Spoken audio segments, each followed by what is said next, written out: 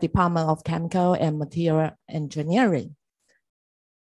So as we know that the ammonia is most commonly synthesized by Haber-Bosch process. Traction. And although this process has dominated the ammonium production for decades, but the problem is it is carbon intensive.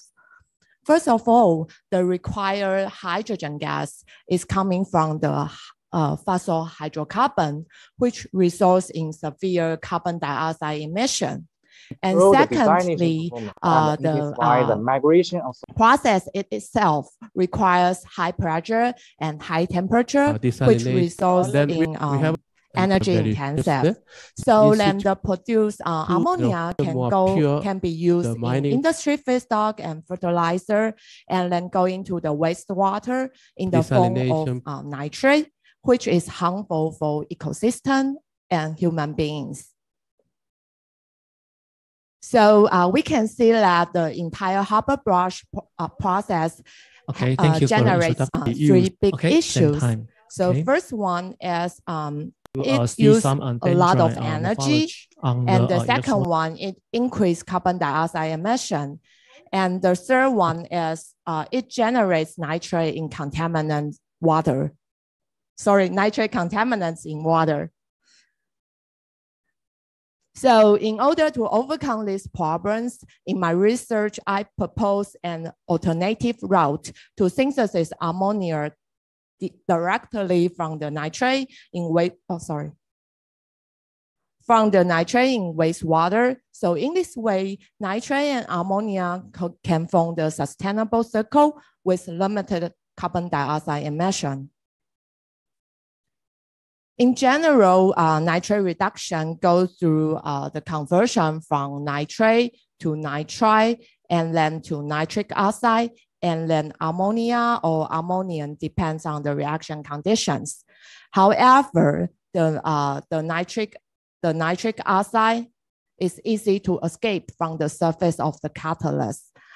So which decrease the efficiency of the reaction and the selectivity of the final products. So in order to improve the efficiency and the selectivity, in my work, we made these so-called porous catalysts, which can trap the NO intermediates inside the catalyst and improve the performance. So in this started, we use three catalysts, including the foil, particle, and porous. And the porous catalyst was synthesized in my lab. The foil and particle were purchased from the supplier. So from the SEM image, we can see that the surface morphology of these three catalysts are totally different. And from the SRD analysis on the right-hand side, we can see that these three catalysts are all from copper. Then to understand the electrochemical properties of these three catalysts, we examine these three catalysts by electrochemical impedance spectroscopy measurement. So from the EIS measurement curve shown in the left, we can obtain the resistance for the electron transfer in nitrate solution, which can be obtained by the touchdown point of the curve here. And we can find from the result, we can see that the porous copper catalyst has the lowest resistance for electron transfer during nitrate reduction. And this argument can be supported by the TEFL plot shown in the right figure.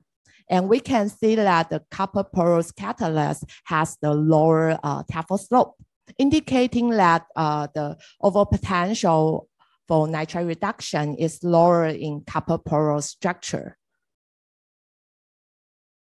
So we use the H cell to conduct the nitrate reduction performance of these three catalysts. Then here is the results for nitrate reduction reaction after 8 hours under constant current of 0.04 ampere. And we analyze the nitrate conversion, selectivity, ammonium EO, and the Faraday efficiency. And from the table, we can see that the copper porous catalyst outperform the copper particle and copper foil in all terms. And the final nitrate conversion can reach around 98%, and the ammonium EO can reach around 93% with Faraday efficiency of 20%. So it is clear that we have remarkable nitrate conversion and ammonia EO, but the Faraday efficiency is unacceptable. Therefore, we change the constant current reaction to the constant potential reaction. And so here we selected the reduction potential from minus 0.5 volt to minus 0.9 volt. And from the figure shown on the right-hand side, we can find an optimal potential, which is minus 0.75 volt, with improving the Faraday efficiency to 58%. And we can also notice that when we increase the potential, the Faraday efficiency start dropping. And it is because these potential are approaching water reduction potential. Then we use the same condition to test the performance of the copper foil and copper particle. And from both figures and table, we can see that the copper porous catalyst has the highest nitrate conversion, selectivity, and ammonium EO and Faraday efficiency. To understand why the copper porous catalyst has this remarkable performance, we extend the electrochemical surface area of these three catalysts from a series of CV curves with different scan rate. So we can calculate the double layer capacitance by the slope of current density and the scan rate. Then we can obtain the roughness factor. So from the figure, we can see that it makes sense that the copper porous catalyst has the highest roughness factor. Then we normalize the current density of the nitrate reduction reaction by calculate a roughness factor. And from the figure shown in the left, we can find the normalized current density drop dramatically. And this result tell us that the porous structure is a dominant factor which control the nitrate reduction performance and ammonium production. Then I did a comparison between our work and the copper catalyst in the literature. As the figure showing here, our copper porous catalyst is superior than many copper-based catalysts regarding their Faraday efficiency and nitrate conversion. So in summary, I hope I have convinced you that the copper porous catalyst is a promising material for nitrate reduction toward ammonia. And the porous structure can enhance the electrochemical properties and also improve the nitrate conversion and ammonium selectivity, also the Faraday efficiency. With that, I would like to thank my research group at Tamkang University and the funding support from the National Science and Technology in Taiwan and Science and Technology Council in Taiwan. Thank you again for being here today, and I am happy to take any questions. Thank you.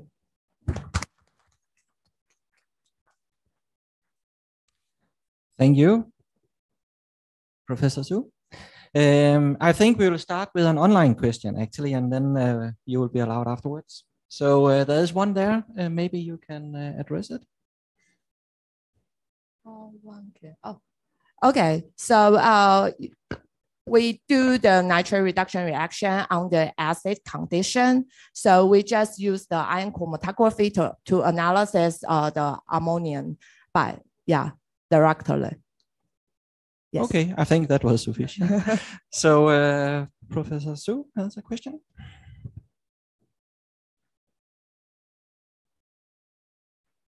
Yeah, actually, I have a similar question, but that's more for the nitrogen because you have the balance of nitrogen. Do you do isotopic labeling or? Right now we just use the mass balance to calculate the nitrogen gas. Yeah. All right. Yeah. Thank you. Thank you. There's a question over there.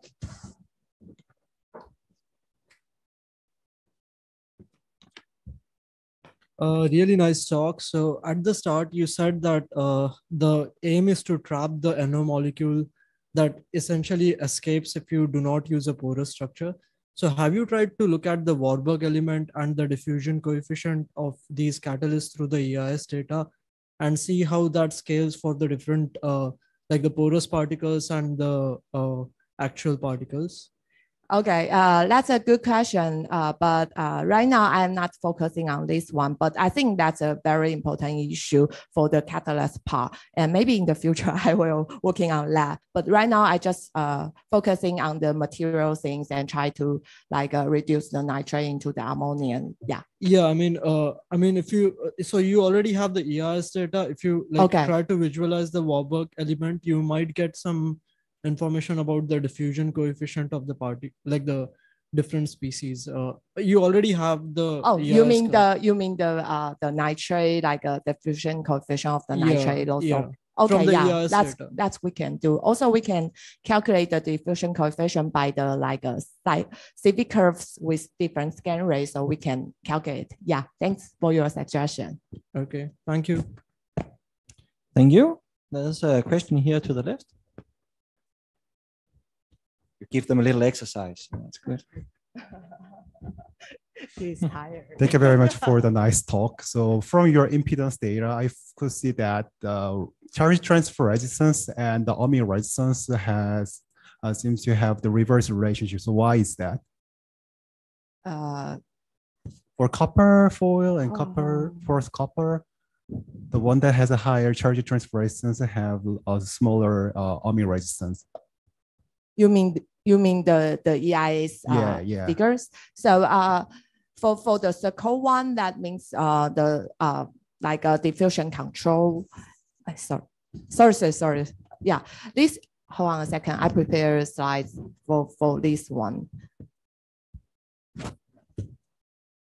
Yeah, and this is the EIS figure. So for the mass transfer control, you will have like a straight line, and for the circle one, that means the kinetic controls. So we can because we almost use the same like this one is the resistance of solution and the electrodes. Basically, we use the same nitrate concentration and the electrolyte. So basically, this one won't change a lot.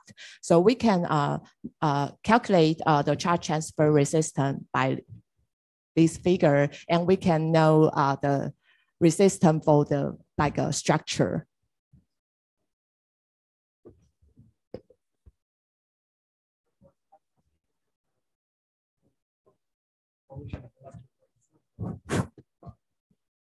Can you say it again? So your porous electrode seems to have smaller charge transfer resistance. Yes. But have a higher solution and amine resistance. I was just wondering why. Okay. If you have like a smaller resistance for the electron transfer, that means you will generate a larger current. So you can has like a strong ability to reduce to generate ammonia. Okay, we can talk about it. Is that? Yeah, let's talk about it more. Okay, okay. Yeah. Yes, thank you. I think we will conclude the discussion. So let's thank Professor Su one more time. Thank you. And that also concludes our session on ferritic electrode materials. So thank you for showing up.